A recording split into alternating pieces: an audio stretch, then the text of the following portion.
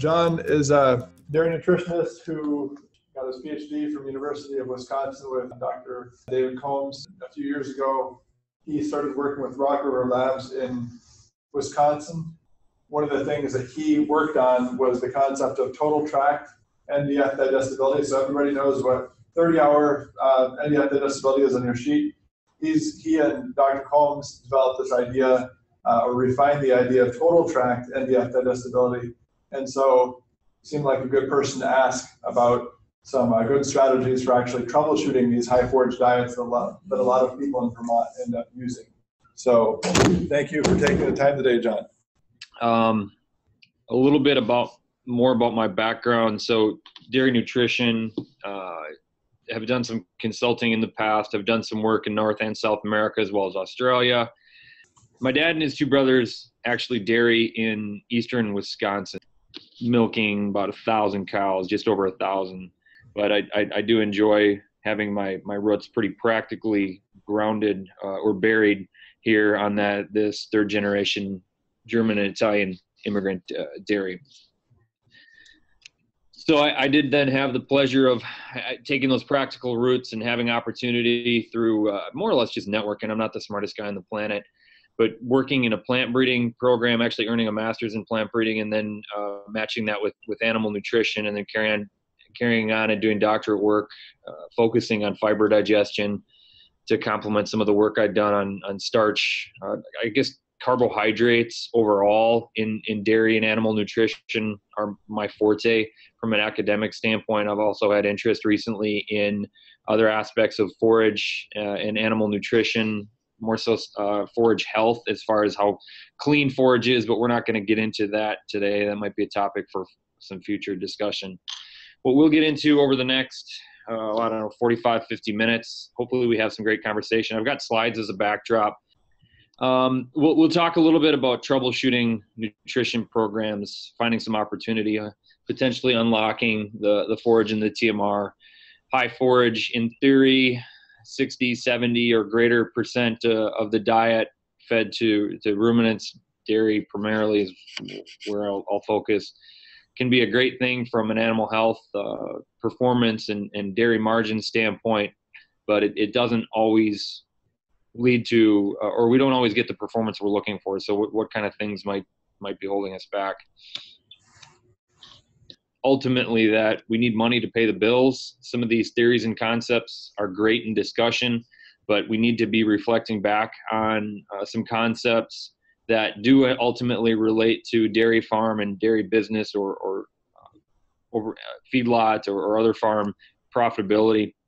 And so what I've got up here, and I like doing this to start the seminars that I lead with, is set our sights on really why are we discussing topics today, and it relates to profitability. So here we're looking back from January 2004 to October 2015, and what I've got here adapted from a weekly newsletter I get, Margin Smart, available here at marginsmart.com for no charge. You can see zero here. So this is when a dairy farm would break even. This is an example dairy farm. And so if this red line is above here, that means a dairy is profitable. When the red line is below this line, that means the dairy farm is not profitable, not having enough money to pay the bills, stressful situation, as you can imagine, not real good. So the first thing I draw from this is a lot of variation over the years. We had a pretty tough time. Actually, I finished up grad school right about here. So I don't know if I'll call this cause and effect, but this is how I started out in the industry, with an extremely tough, challenging time. So this may be the Gazer effect. But then we got back as I learned more. The industry climbed back into profitability, and we had some very, very profitable times over the past couple years. But then we've trended back towards break even. And now, unfortunately, we're plunging back down, and hopefully is in a situation like this. But right now, the U.S. dollar is quite strong, and commodities are cheap, which is great for us buying gas, but it's awful for producers on the farm level, whether it be grains or proteins, meaning meat or dairy. And now that was reflecting back on the past number of years. This is now looking forward, similar concept, break even, and then looking out into the next calendar month based on futures prices that are out there for corn and beans, and it's not forecasted really to be all that great. This sample farm over the past, I guess, late January futures prices, you can see ranging at this point between minus probably 225 and getting close to break even value dollars per hundredweight, but unfortunately in the red this entire year. But we want to be able to move this bar up, and we can do that through some of the concepts we're talking about today, through feeding more forage, unlocking the potential of forage. We can cut our costs, our input costs, and hopefully move this margin. Cows know good forage. Anybody seen fence line feeding like this in the past? Okay, it's still common practice in Australia. So this was a picture I got out of Australia, and it was earth-shattering to me in my mid-30s, not having seen anything like this in the upper Midwest prior to that. But cows know good forage.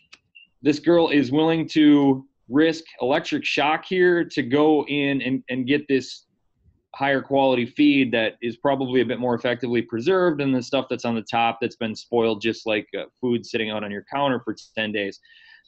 Unfortunately, what we do now on most dairies, grazing with a PMR or in a TMR situation, feeding fermented forages, is we take all of this forage, ensiled forage or baled hay, and we do a great job in blending it all up and then distributing it evenly. So we need the blend so that we can have even distribution of nutrients, minerals, vitamins throughout the TMR so that every cow has opportunity for awesome nutrition. But then we also blend up some challenging parts of the forage that are maybe up here. So one of the things right away that can get into and we can talk about as far as robbing the TMR, maybe a high-forage ration of performance, anti-nutrition factors that just disrupt rumen metabolism. So what are we really putting in front of cows? Ultimately, we want to get every bit of energy out of every pound of total ration that's in front of them. But when we're not getting all that energy, when we're not getting the type of performance that we expect, what do we look into? So I like to look at several aspects of nutrition. I have opportunity to support dairies on farm and consultants, interact remotely like this quite a bit, do some teaching here at the University of Wisconsin. Please don't hold that against me.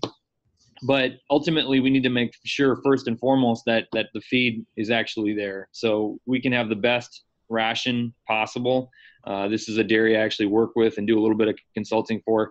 And you can see we are not able to diagnose really any opportunities with the TMR because it doesn't exist. So the first thing I'll challenge you all to do is just ensure that either your farm or your client's farms, are we adequately feeding the diet? Are we keeping it evenly distributed? Are we keeping the ration pushed up? Any questions around TMR management? I got one. Percentage of refusals, what's a good goal to hit there? It depends on a couple things. That's a good answer from an academic, right? Depends. if you're feeding 2 to 3 times a day, or you have a very aggressive push-up strategy where you're pushing up every hour to every half hour, or maybe there's some Lele robots out there that are doing pretty aggressive push-ups, or maybe some other strategies, I think we can get away with as little as 2%, 1 to 2%. So by the end of the day, where it might look something like this. But with the average dairy or feedlot that I support, and what I typically see out there for TMR management, meaning how we're pushing up and feeding and distribution, I think 3 to 5% is probably a more realistic goal, particularly, I guess, thinking about moisture, checking moisture also on a pretty routine basis, a 1 to 2 unit change in moisture for whatever reason. I mean, flying out of Binghamton this morning, and I understand you guys being just a little bit north of that, we got pounded over the last few days with some water. So feeding is water in both rain and snow. Feeding is an art sometimes as much as it is a science. So if we're trying to feed to 1%, 2% refusals and we get rain events, we can really, I think, shortchange animals of nutrition that can subsequently carry on for several days? It's a good question. Other questions in regards to feeding management. This is an area of animal nutrition that Dr. Tom Olberg and some others have done a really good job. There are a lot of opportunities as far as just determining, is the TMR mixing feed efficiently? Are we really distributing what we think we are? Are the weights of the different ingredients really what we think they are? We tend to purchase a TMR and then just assume things are great for year after year. And I've seen and been part of some situations where we've found some pretty stark differences, like maybe from what the newer original TMR as far as the scale and ability to mix feed. So just ensuring that we're putting the ration together like we think it should be on paper. That'd be a spot to investigate. And Dan, one we didn't really even talk about with the prior meeting. We went on a different tangent. Okay, so also beyond the formulated diet, meaning the ration from the consultant or nutritionist on paper, I'll mention a little bit about some of the anti-nutrition factors and maybe some other things that are coming from the field. I do want it, with Dan having some agronomic experience, I had to put a plug in there because nutrition really starts at the soil in the field. We don't, as in the agronomic and animal nutrition worlds, talk enough. I appreciate Dan. While I haven't met you yet in person, look forward to that at some point. Appreciate the opportunity to connect the two programs. It's something I'm looking at and working to do a bit more in the Midwest. And now that we have an office and a laboratory in Binghamton opening next week, I look forward to hopefully bringing some of that to the Northeast as well. But recognizing that that soil nutrition, ultimately the plant's health, plant tissue, or the plant's nutrition will ultimately carry on into forage quality. I do want to mention that a variety of grass or alfalfa, primarily grass up your way, or seed selection on the corn side will have a big impact on resulting forage quality and then ultimately how much forage we can feed within the diet. Genetics are a bit more important on the seed corn side because there's a little bit less we can do from a management standpoint to, for example, improve fiber digestibility relative to what we can do with grasses. That can be a little bit more management driven, just as far as harvesting at different maturity stages, which is this point right here. When it relates to harvest decisions, how we manage harvest, making sure we harvest forages before they, on the grass and alfalfa side, get into a reproductive state. Because when that plant goes reproductive, forage quality tends to pretty dramatically drop off. And that's going to detract from then how much forage we can feed in the ration, because the fiber becomes more rigid and the cows just aren't able to do as good of a job with it. We can't get the digestion, we can't get the intakes. I mentioned silage preservation a little bit ago. This is an area where, as an industry, dairy and beef, we don't know nearly as much as we should. So there are some great companies out there like Chris Hansen, like Lalamond, Alltech's doing some work in this area. Maybe I'm missing a couple others, Chemin and some others. But when it comes to harvesting 100 ton out of the field, how many of those 100 ton are we actually feeding out? There is shrink that's happening. I've done some research in this area. It's somewhere between probably 1 to 2 units of shrink and up to maybe 30 tons that we're losing just through ensiling in the silo. So that can be a challenge right there.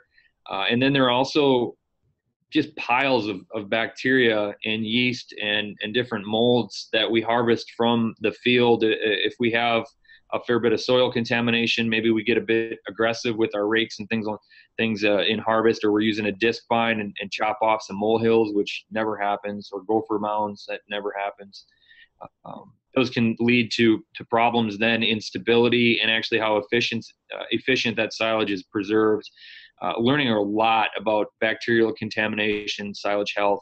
So do we have potentially good quality forage that maybe has bacteria, or think of a food poisoning event? Unfortunately, my wife went through that this past weekend when we actually got out on a date. We had great food. It was a great dinner. the entire experience was ruined 6 to 8 hours after the fact because of some anti-nutrition. So is that something that's potentially happening with TMRs, where we've got on paper a good forage analysis from hopefully Rock River Laboratory, but we're just not getting the performance? Is it because of something outside of the fiber digestibility, starch digestibility, maybe like a Clostridia or some Salmonella or something that is challenging the animal's GI tract and just not allowing her to really digest food? Questions in this area? Is there some experience here? I want to be careful not to go too deeply because we could spend hours there. But are any of you using binders at any point to try to pull down toxins that you suspect, or have you really never done that? No, not really. Do you see many people using binders to get rid of some of these anti-nutrition factors, or not? Yeah, and when we talk anti-nutrition factors, I don't know if I had a slide on this. Here I go jumping around.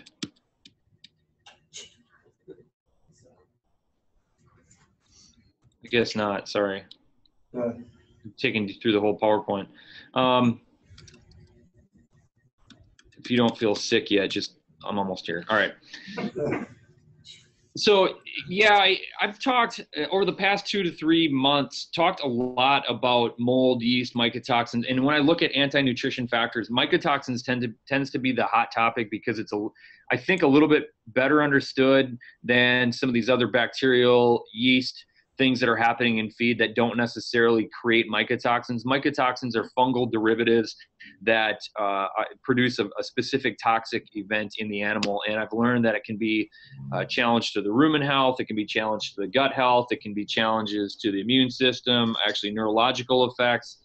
So yeah, binders have been, and there's been multiple different binders that are being fed. But yeah, I'd say those are pretty common at the moment.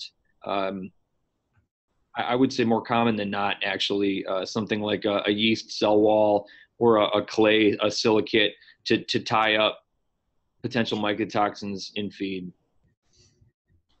So if you're not feeding those, maybe there's some opportunity there. I'm not an advocate for just spending money to spend money, but just if we're not getting the performance out of the high forage diet, maybe that's something that should be looked into. Well, yeah, and I often, when I talk on agronomy topics, I often focus on low-hanging fruit. So I don't, it seems like if there are other things that are bigger deals in high forage diets, that might not be the first thing to run to. Yeah, it would probably be second or third, but this can sometimes be visibly assessed on farm. I mean, any visibly deteriorated feed is going to be a cue for me first and foremost. And then beyond that, there are situations where some of these factors, these anti-nutrition factors, can arise in feed that looks visibly clean because the mycotoxins, for example, or maybe some Clostridia are actually born in the field, and then preservation stabilizes some of these, but then they are inherent and actually getting fed out. I had a quick question. Yeah, question. Just your quick thoughts on inoculants for silage preservation and feed out. I would be putting an inoculant on all fermented feeds. Okay. Yeah, and a research proven one at that. There are such odd things that can happen during fermentation and preservation, and relying on the natural bacteria that are out on the crop, which even on your same your farm year in, year out, or even month in, month out, that natural population of bacteria out there is going to change and ebb and flow. To leave that preservation process with the value of the crop, especially if we want to be feeding 60 to 80% forage, to leave it somewhat uncontrolled, I do not think is a good decision. I would suggest the investment of somewhere between $40 and maybe $1 per ton is well worth it. Not only typically the return on investment can happen through reducing shrink. If you believe some of the research numbers, it's tough to see that on farm. But then also, I've learned over and over again that quickly driving the pH of the forage, whatever it is, grass or corn silage, lower than 4.5 to 4, depending on the crop, is going to do a better job at reducing some of this bacterial and yeast load We can even slightly reduce mycotoxins in some cases, contamination coming from the field with a really good and aggressive fermentation. So I'm all for a good lactic acid bacterial inoculant. There are a couple other preservatives out there that aren't bacterial in nature that actually can do a pretty good job. Your food grade type preservatives that are antimicrobial in nature, they can be pretty effective as well. What pH are you guys seeing in your haylage? I don't know, man. Any idea? Something that got me though is you said 40 cents to $1 a ton. Yeah. Because we got quoted $1 a ton, and with the feed out was $1.70 a ton. That's quite a bit more. Yeah, that's a little bit higher, I guess, than it.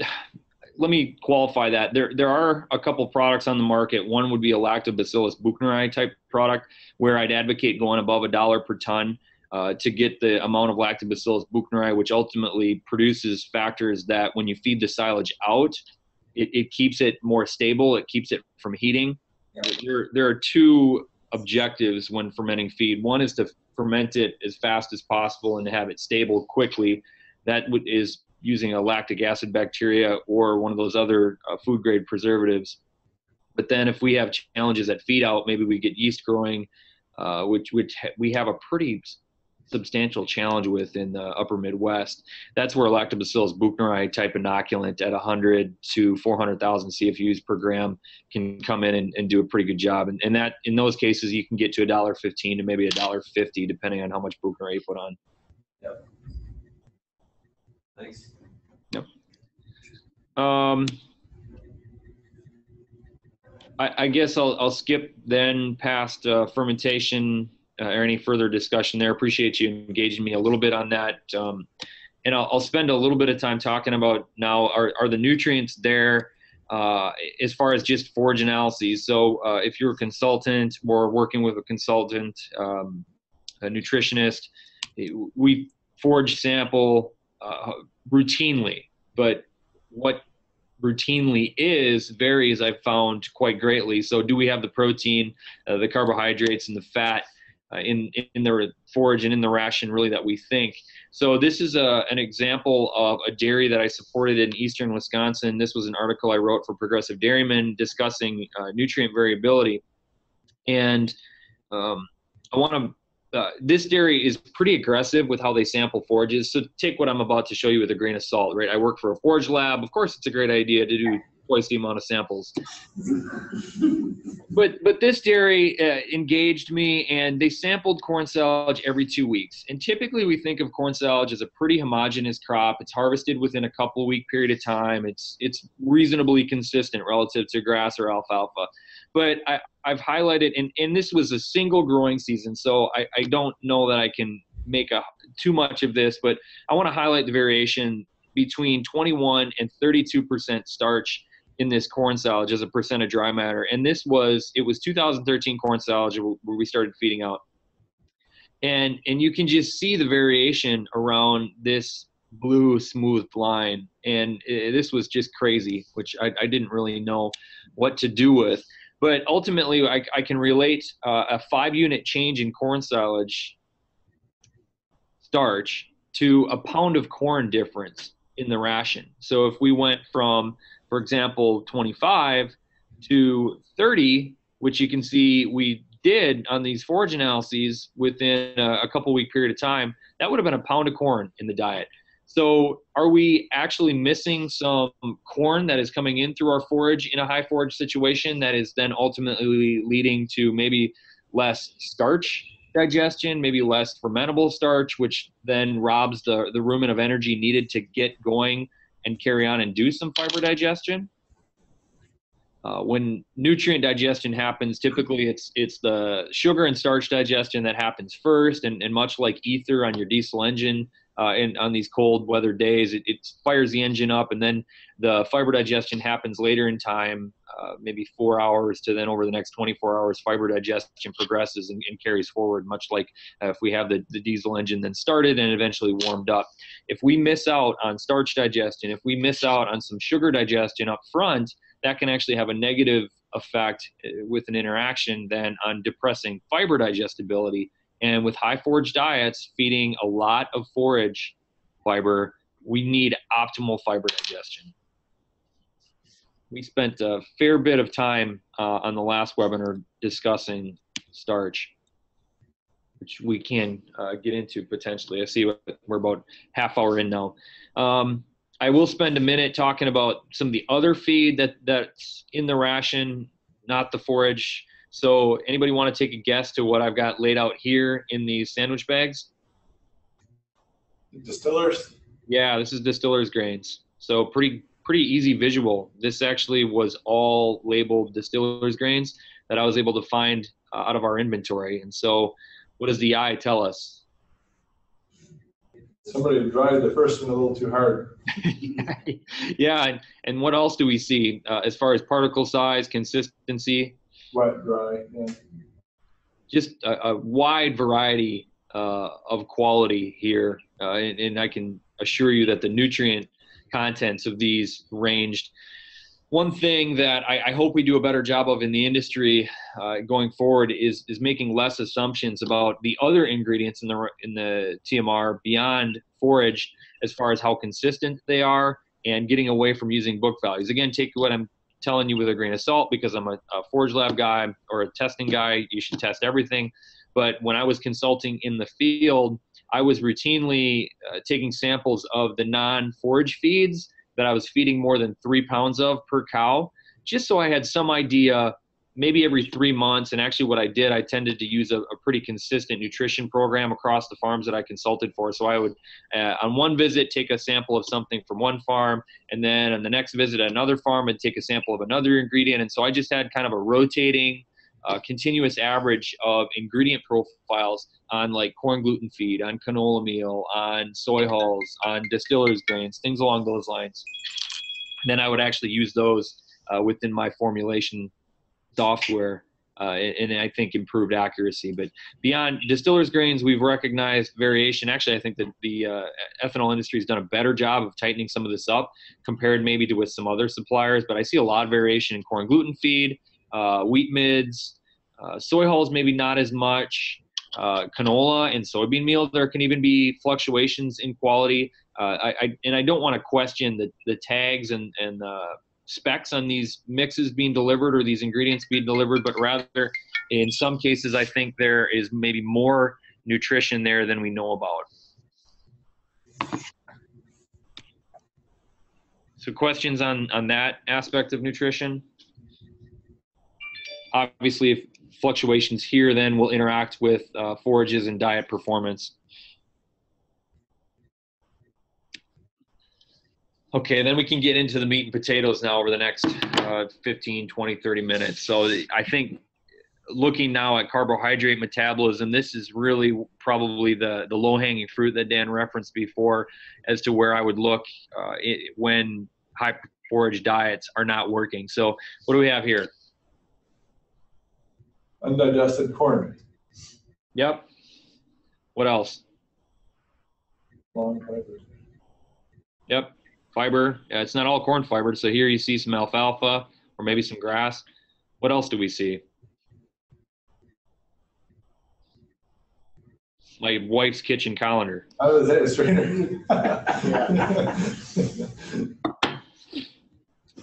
Yeah, no, this didn't make it back in, but I would encourage you all to, and you're working with your cattle, you may be sleeving cattle, breeding, but spend some time maybe with a manure screening washout like this. When we talk about low-hanging fruit and finding opportunities, I like to start first at the feed bunk in the forage center, but then move quickly to the transition and then looking at some undigested feed, meaning manure, washing that out and seeing what particles are coming through. So here, pretty clear that we're not getting anywhere near the energy from the ration that we should be. And it's interesting because we're, in this case, likely missing out on fiber digestion as well as starch digestion. Why is that? How can we go forward? In this case, it was actually due to the starch. We were missing that quick firing energy, like I was discussing a little bit ago, which then hampered our rumen fiber digestion. We just were missing energy overall, and diet performance wasn't where it needed to be. In this case, the dairy said, just feed more corn. It'll all be great. which that's not necessarily the best situation when we've got a lot of corn coming through like this and ultimately feeding turkeys. And just a quick question to the people in the room. How many of you have checked the manure like that visually, or sent something in for starch digested, or for fecal starch? Go ahead. Anybody else? All right. Thank you. See a new workshop. Yeah, another workshop. Yeah. You want to, Dan? You want to jump to the starch discussion, the fecal starch? Well, I know you have a progression here. I think continue on your trajectory, and maybe you might want to allude to it right now. Okay. Yeah, I don't want to scramble your slides here. Well, we can. I'm just fine with scrambling, as you've seen already, jumping forward, jumping back. Yeah. Fecal starch, continuing the low-hanging fruit theme, is a really, really good tool. So after getting behind cows and seeing something like this, if I had suspicion that starch digestion wasn't what it could be, or we could do better, maybe would be holding our high-forage diet back, recognizing then that this is now a slide describing what cows really do with fiber and starch, as far as if we feed 10 pounds of fiber or 10 pounds of starch in a diet, how much is actually digested. Manure starch or fecal starch is a great indicator of total tract starch digestion. It's just real quick though, John, what kind of response have you seen? Say you worked with a farm and you discovered, look, it's just the starch digestibility issue. Change your particle diameter or whatever. What kind of change in milk production have you seen? 5 to 7 pounds per cow in a situation like this. Yeah. Yeah, that's pretty big dollars right there. 5 pounds at 13 to 15 cents per cow. I mean, that takes us 60, 80 cents of margin right there. But it depends. I mean, this herd was probably 85 to 88% starch digestion based on the fecal starch. So with a fecal starch measurement, we measure somewhere between 0 and 12% fecal starch typically, and then that we have an equation that can then predict total tract starch digestibility. So through cows, out of every 10 pounds we feed, we get somewhere around 90 to 95% digestion on average, meaning 9 pounds are digested through the cow. The range is about plus or minus 6%. So you can see at that 85, 88% with the prior slide, we were kind of on the lower end of the bell curve. Then the upper end being 98, 99% is where I'd like us to be. Jimmy Ferguson at Pennsylvania had done some good job, or has done a good job in the industry looking at some of this historically. Never published anything, which was a challenge, or unfortunately, but really got this on the map for us. And he made an assumption that if we gained a unit or two of fecal starch, that would equate to about a half pound to 3/4 pound of milk.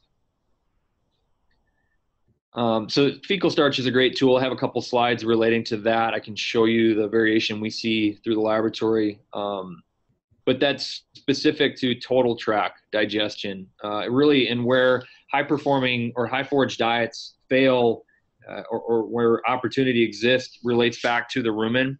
And then focusing in on the rumen here, cows are actually digesting 60% of starch within the rumen. So 6 out of the maybe 9 pounds that are digested overall are digested in the rumen. So that's fine. But look at the variation around that. So we have 6 units of variation total tract and 30 units of variation within the rumen. So I think starch is probably, and grain is an under-scrutinized component of the ration when high forage diets aren't working. I think we make some assumptions sometimes that cornmeal is fine ground, and fine ground cornmeal is fine ground cornmeal is fine ground cornmeal. That's not the case. I'm actually doing some research with a colleague of mine from Cooperative Farm Dealers, Dr. Eric Reed. He contributed to this, and then several others from other mills and researchers, along with Randy Shaver. We looked at the variation out in the countryside that we see in fine ground corn, and we have seen between 400 micron and up to 1200 micron average particle size, which equated to between I think 60% starch digestion just for that fine ground corn, up to about 85% starch digestion for that supposedly similar fine ground corn. So do we know what our cornmeal actually is? That would be a good question to ask. If we're feeding our own corn, whether it be high moisture or if we're grinding on farm, again, what is the potential? High moisture corn offers even more variability relative to fine ground corn, partly because of the particle size, but then also partly because of the extent of fermentation. So where does that really stack out? So there are some tools that we can utilize as nutritionists to get an idea of both where the ration and the ingredients are from a starch digestion potential standpoint within the rumen. Questions or thoughts there? This is taking you to the forefront of where the nutrition industry is at. There's still probably a little bit we have yet to learn over the next few years on the starch side.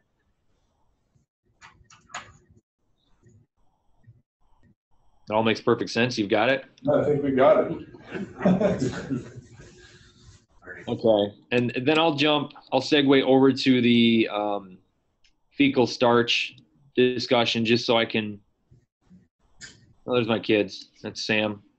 That's my little Lucy. Now she's 11 and a heck of a lot fatter than that. She's not going to like me saying that in probably 12 to 14 years. But thinking about corn and what contributes to fecal starch, I just want to mention these pictures too. When I was putting together a slide set for a seed company as I was speaking on starch digestion, it's just amazing what we've bred corn to endure. I mean, what kind of height do we think this elevator has? I think that's got to be probably 100 feet because it's probably 20 up to here, maybe 80 to 100 feet. And we expect that to hit this hard pile, and then we don't want any fines in this. And then we also don't want any fines when it goes on a barge and jiggles around for a couple thousand miles down to Brazil or from Brazil up here. So, I mean, you can imagine how hard corn is just because of how we've bred it and how we've wanted to handle it. Through wet milling, we can get rid of a lot of the hardness, but the hardness is our enemy from an animal nutrition or a rumen nutrition standpoint. One other thing I'll show you that you can do on farm, you can either do this in the seed corn. I don't recommend chewing on seed corn when it's got seed treatment on it, but or on the dry grain. You can crack it down the middle, and I'll give Pat Hoffman some credit for this. And you see some yellow here relative to the white. Has somebody seen this before? Could you take a stab and teach me what the yellow is here relative to the white? All right. What do you think? Seen it, but I don't know what. The white starch. All right. So somebody says the white is starch. Floury starch. Floury starch. Right. So the white starch. The white is floury starch. Dan, that guy gets $5. The yellow is also starch. The yellow is vitreous starch. And so this is all starch, but it's a little bit different genetics here on these three. You can see a heck of a lot difference in the ratio of the yellow to the floury starch here. There's actually a protein that surrounds the starch and creates a crystalline matrix that's just like plastic. And for those of you that have Dixie cups at home in your bathroom or around the kitchen sink, you know there's there's kind of a little waxy type substance within the Dixie cup. Yeah. That is actually the protein that surrounds the starch here. So they'll extract that and they'll line Dixie cups with it. And so how well does water get through that little waxy Dixie cup? So how well do you think then the rumen bacteria, which are soluble in water, can get access to the starch that's in this stuff? Pretty tough.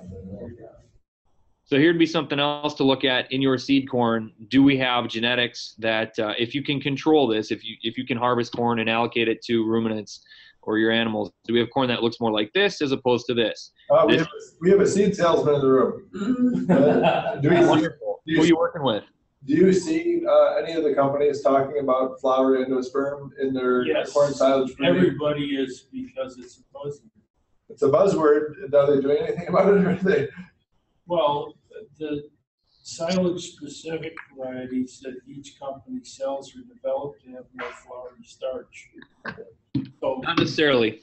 more to, well, Supposedly, let me put it that way. Yeah, I will give. So seed companies have tremendous resources to evaluate their hybrids through field plots, comparing against competition. Unfortunately, there's not enough sharing of that information. The universities do a decent job of some limited testing, but I can tell you there's not a whole lot of information out there at the moment on the starch quality. But I think something simple like this, work with your seed representative in the room and start to look at some of these things and find this type of corn relative to this type of corn for pushing high forage diets. Extensive fermentation can take out some of this effect and will, because this protein is soluble eventually and is chopped up through fermentation. But for the first 3 weeks to maybe even 6 months, if fermentation takes a while and siling takes a while, this corn will not feed anywhere nearly as well as this corn.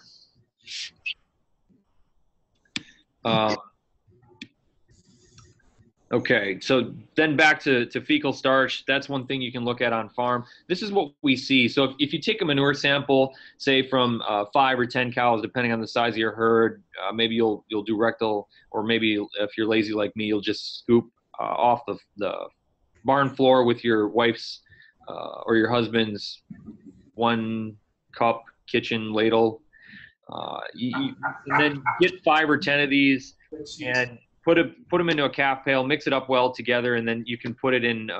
Labs typically provide little screw top plastic containers. Fill those about half full, and then seal those with duct tape, please, wherever you send them to. If you send them to our competition, don't seal them with duct tape. Send them to Rock River, please seal them with duct tape. There are microbes that live and breathe within the manure, and unfortunately we've gotten too many of these that have become little manure bombs. So I know often people send in their manure samples just for the manure analysis itself. They're advised to freeze it first. Does that confound anything, or is that acceptable? No, the only thing it does from a lab standpoint is it slows down the analyses because it's got to be thawed at ambient temperature. There's really not a way to speed up thawing when it gets to us, but I think freezing is a reasonable plan of action. I actually did some research a couple of years ago looking at fecal starch with samples that took, say, longer than a day or two to get to a laboratory, and fecal starch levels actually continue to decrease because of the living microbes that are in manure. So if you freeze the sample, I think you're going to a cow, and you'll have a more accurate result. Good question. So even being now here, I guess I'm missing a year here. I thought I had a newer slide than this, but I can ensure you we've generally decreased in fecal starch, meaning we've gotten better in total tract starch digestion as an industry from East Coast to West Coast, but you see a lot of opportunity here yet. I really would like to see more and more black dots below this red bar, less than 2% of the manure is starch. Is there anything that's too low? I mean, if you're below a certain number, are you probably cutting your cows short on starch? What do you think about that? Well, so if we get close to 0% starch, either we've got exceptional starch digestion, which is where I'd want to be, and we found the balance between enough rumen fermentable starch but not excessive rumen fermentable starch, or yes, there could be a situation where we just don't have enough fuel and it's just being all utilized. So I would then, if we had a 99% starch digestion, a less than 1% fecal starch, and butterfat was still, or was above 4 on a Holstein herd, and the performance wasn't there, then I would consider, maybe we need to feed just a little bit more starch. Good question. The fecal starch measurement itself is then directly reported and output on a graph from a lab, but here is a bunch of results over time. You can see now between 80 and 100% total tract starch digestion, then from 2011 to, I guess, mid 2014, I had here now a way too old of a slide. But you can see as fecal starch has gone down, total tract starch digestibility has gone up, but here you see the opportunity. And remember back, every unit or two we can do better as we go from 90 to 92 to 95. There's probably a pound of milk there. So where are we at? Are we robbing our high forage diet? Are we robbing the rumen of the energy needed to even get going on fiber digestion? Further questions? We didn't really talk, or there's some feeding corn silage in the room. There's a seed sales rep, appreciate that. Yeah, we are. I'll talk a little bit about then the potential. We've talked corn grains specifically, but also corn silage rumen starch digestion. So fermentation does improve starch digestion, which we discussed and why that happens. But we see a tremendous range in corn silage starch digestion within the rumen. We see actually between probably 50 and closer to 95 to 100% rumen starch digestion from corn silages. Half of this is genetics and fermentation, and the other half is kernel processing and how good of a job we do beating that grain up that's in that whole plant we're chopping up. I thought I do have a discussion on kernel processing score. This would be another low-hanging fruit that I would look at if high-forage diet isn't working very well. This is a machine from hell that we have at the laboratory that we put corn silage into this after it's been dried. This thing here is an arm that raises up and then smashes down on this thing, and then this whole sieve apparatus jiggles, and what we do is the starch then distributes all the way through, and it goes from coarse to finer and finer and finer and finest. And what we want to see is most of the grain from corn silage in these bottom portions here. So that yields kernel processing score. That's the instrument that Professor Mertens developed with his graduate student in the past. This is a similar graph to what I showed you previously, just plowing through here and trying to get as much content in front of you now all in the last few minutes. What we measure is actually the percent of starch that's less than 4.75 millimeters. So when I was having dinner last night with some in Binghamton, I learned that the Northeast loves their guns. So this is equivalent to about a .22 caliber bullet as far as width. And I can assure you I'm an avid marksman as well, so I'm not offended. But to get you an idea of that, the grain that's smaller than a .22 caliber bullet. And so the percentage of that, the aim here is to get better than probably 70 to 75. And you can see then the range in all the corn silages we see through Rock River Lab over time. Now I have a bit more of an appropriate slide up to the 2015 corn silage crop.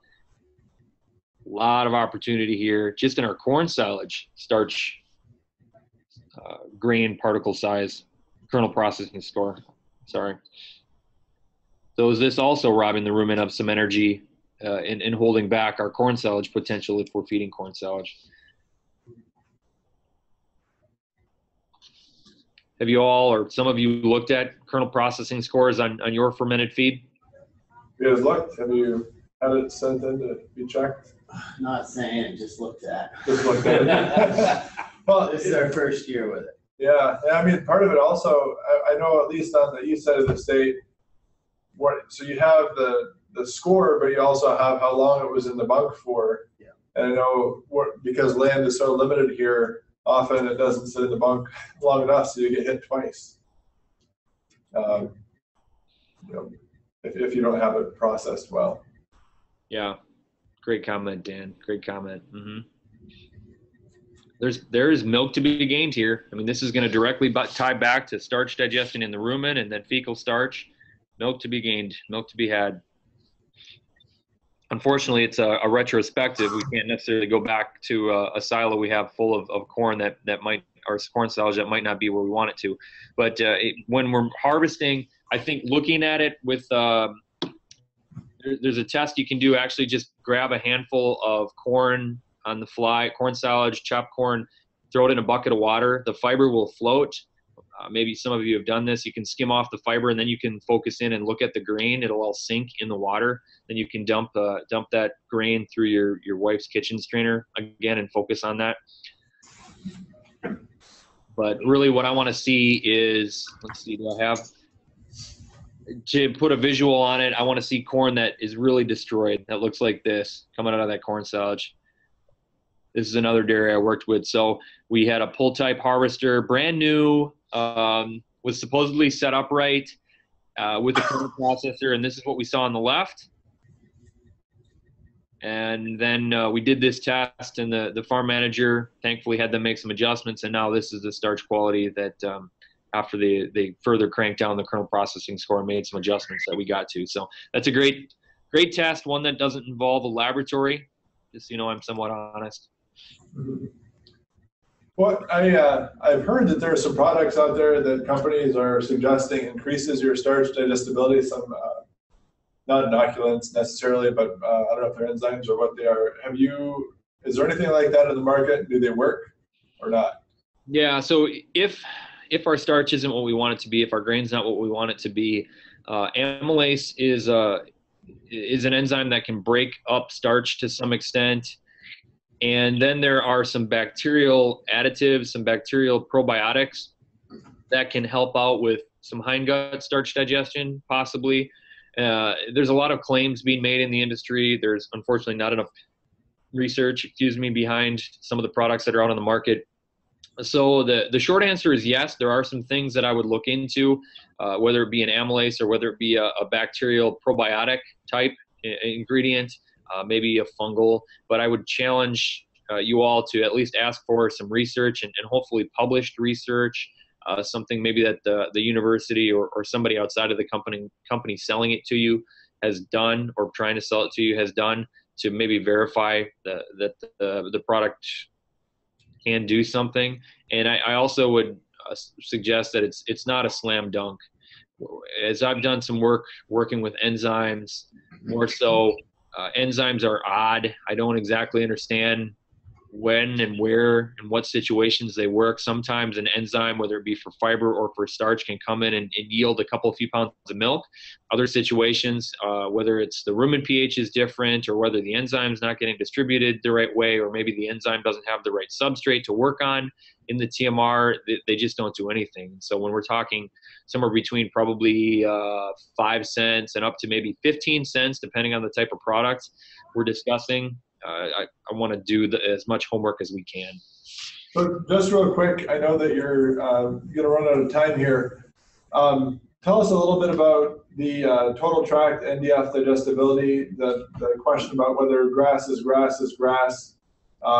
When you're trying to pick a variety to seed down with and things like that, or deciding that species. Okay, I'll put a plug in for Professor Combs. More so, some of my research in the past went into this, but total tract NDF digestibility is a concept and a tool that's really gaining steam.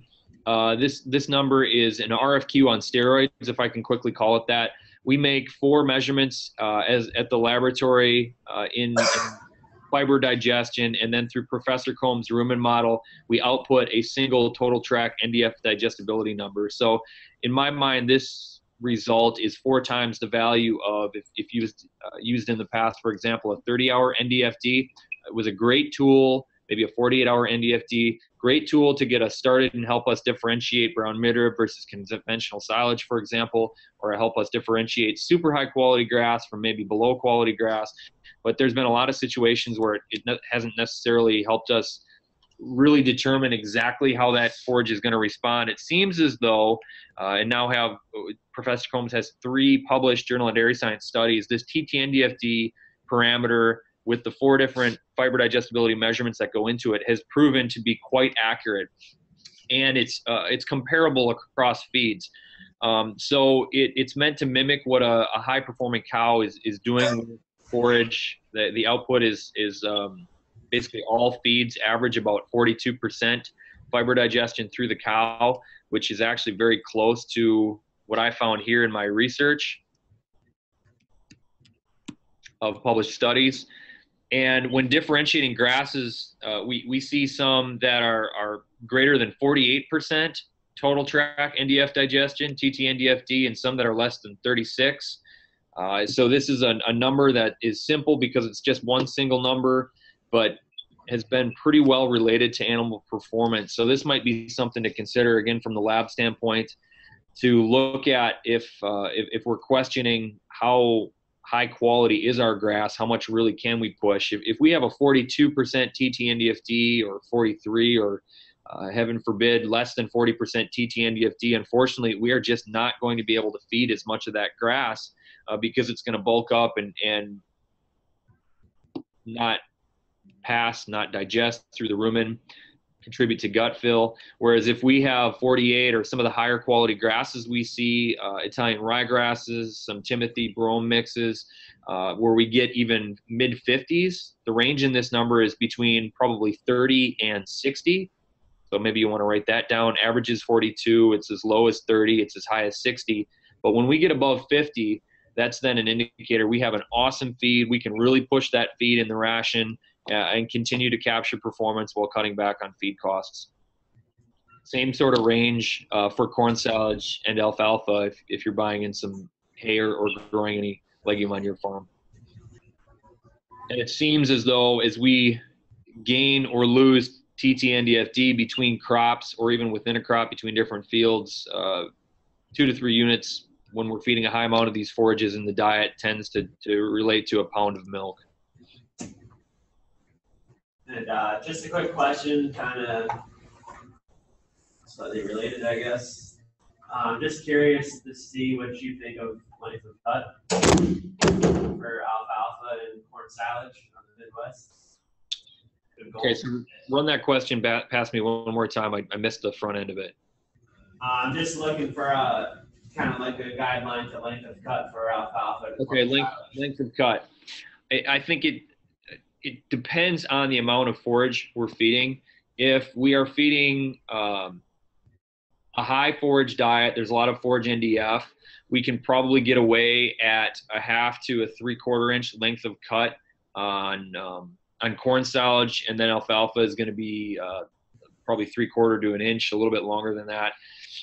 If we're feeding a low forage diet, that forage NDF, that forage fiber, is really important for the rumen mat, and I'd like us to be probably a little bit closer to 3/4 to an inch theoretical length of cut on corn silage and alfalfa. I really don't want to be ever below a 1/2 inch unless we are using a pull type with no kernel processor, and we have to do what we can to try and get some grain processed with the cutter head or the knives. I like to be between 3/4 inch and an inch theoretical length to cut. I'll further take that and verify that with a Penn State shaker box. I like to see with corn silage at least 10 to 15% on the top screen, ideally 15 to maybe 25% on the top screen with corn silage, and then with alfalfa silage, it's because the legume, or with grasses, that it doesn't always feed into the cutter head straight. We tend to get a little bit more, maybe 20 to 30% on that top screen. Good question. Good question. Numbers like with BMR forages. Yeah, so with BMR or with some of the higher quality grasses, cut these longer and longer, or go as long as we possibly can, because the fiber digestion, or the fiber, is going to break down faster in the rumen. It's going to be more apt to pass through the rumen more quickly.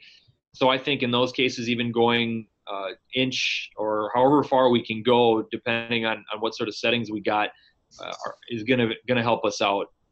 There are a lot of situations where we get well, not a lot, but in some situations where we get super high quality forage, whether it be a BMR, sorghum sudan, or corn silage, and then couple that with high quality grasses, where this forage just flies through cows. And we maintain, maybe performance goes up a little bit, but intake also goes up, and we don't necessarily gain the efficiency we were looking for. In those cases, we might even need to come in with some straw, which blows my mind.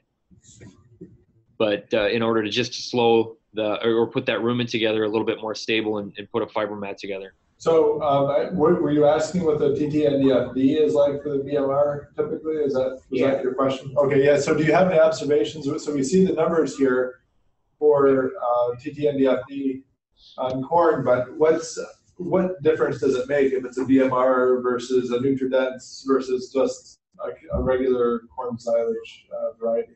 Great question, and thankfully I have a slide to answer that. So here would be a 30-hour NDFD. The BMR is going to be denoted in brown, NDFD ranging between 20 and 90%. And then the TT-NDFD parameter here, also in brown, and then conventional silage is the bell curve behind that. So you can see we average right about 42 for conventionals, and we average about probably around 46, 48 for BMR. So we gain 10% or we gain 4 units on average with samples that we see that are labeled as BMR. Obviously, we don't know truly if they're BMR, and then everything not BMR we're labeling conventional. So that's a limitation to what I'm looking at here. But typically we see 4 units. So going from a 42 to a 46. It's quite a range there, though. Oh yeah, absolutely. Yep. That's, I'm sure that's varietal, but not any small part due to environment. And I'll let Dan, yourself, and our seed representative colleague talk about the variation that comes in due to environment. Yeah, in my mind, I think 50% of this is due to the growing conditions in season that then will contribute to some of this overlap. Well, thank you very much, John. Here's my contact information. If any of you want to reach out to me, you're more than welcome. Here's my office phone number.